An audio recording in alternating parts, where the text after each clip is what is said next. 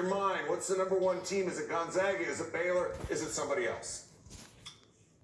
Well, overall, it's Gonzaga.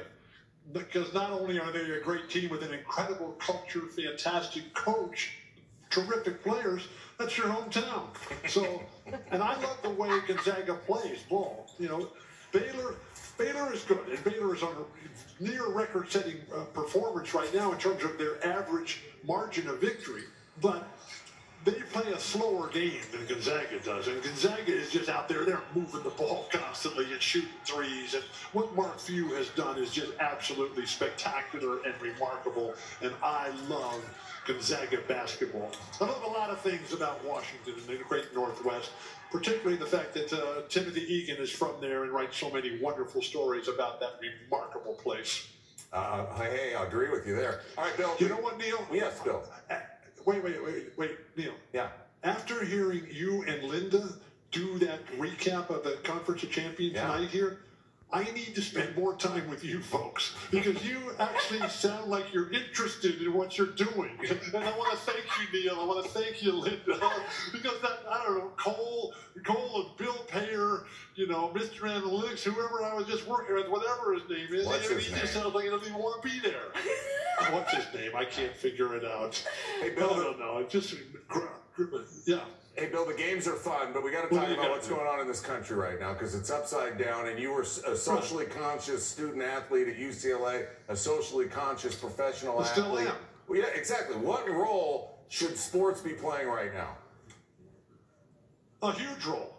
Because sports, they lead the way. Sports is what brings us together. Sports is what allow us to overcome the differences that we think we have.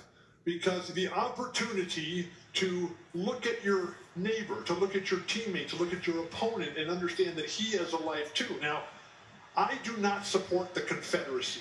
I do not support fascism. I do not support racism. I do not support treason. I do not support traitors. I believe in the team concept. I believe in sacrifice and discipline and honor.